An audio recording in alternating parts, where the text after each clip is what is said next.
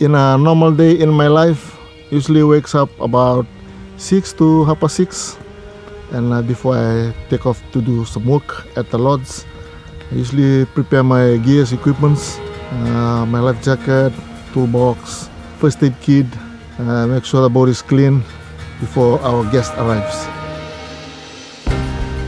My name is Joseph Mbau.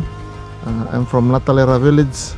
I manage Natali Eco Lodge and Takalana, and I also runs a dolphin watching tour business from Natali Eco Lodge. Moon Reef is located 7 kilometers north from here, and the reason why we call it Moon Reef because of its shapes. It's shaped like a half moon, if you see from the aerial view, half crescent of a moon. And dolphins is usually inside. They rest inside the lagoon. Early in the morning, they come inside the lagoon, inside Moon Reef, and late in the afternoon, about 4 o'clock, they move out of the reef again, and they usually feed at night. In 2010, all the chiefs from the district of Dasamu, the elders in the 9 villages, they declared Moon Reef as a marine protected areas. Our elders, they usually brief the young guys, the youth in the village, the importance of having a marine protected areas. It's not only for food security, but it's also for the betterment of our future generation. The dolphin watching and the marine protected areas is very important for the village, because MPA sites, when we designated MPA sites, there's no harvesting of fish or nothing there. It's just like a breeding place for the fish. The villagers usually eat abundant fish near the MPA sites. It's just the overspilled from the MPA sites that we have lots of rich marine diversity.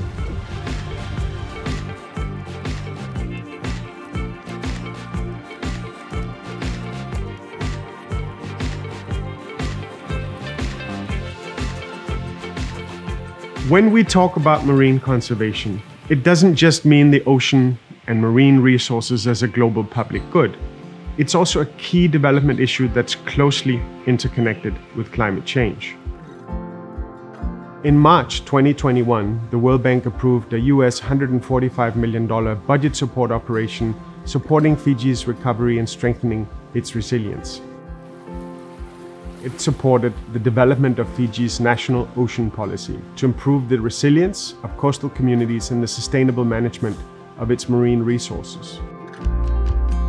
The policy defines Fiji's goals of reaching a 5-fold increase in marine protected areas by 2024, and it supports the inclusion of women in oceans management in Fiji.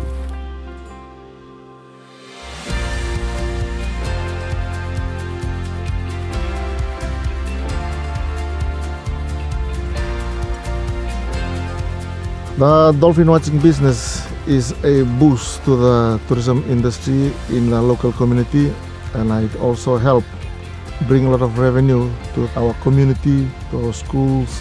When people come to watch the dolphins, it's not only they only paying for the dolphin watching, the economy trickles down to the community.